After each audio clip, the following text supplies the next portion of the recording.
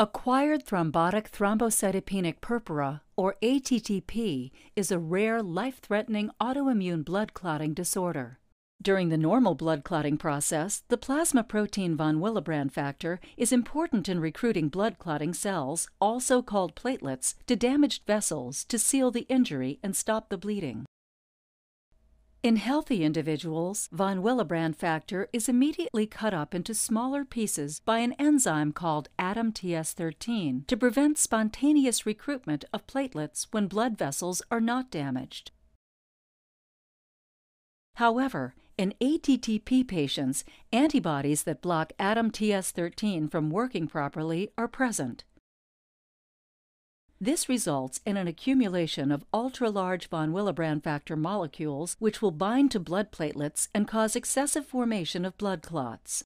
The formation of these blood clots in small blood vessels throughout the body leads to a severe reduction in platelets, also called thrombocytopenia, a further breakdown of red blood cells referred to as hemolytic anemia, and an insufficient blood supply to tissue, also known as tissue ischemia.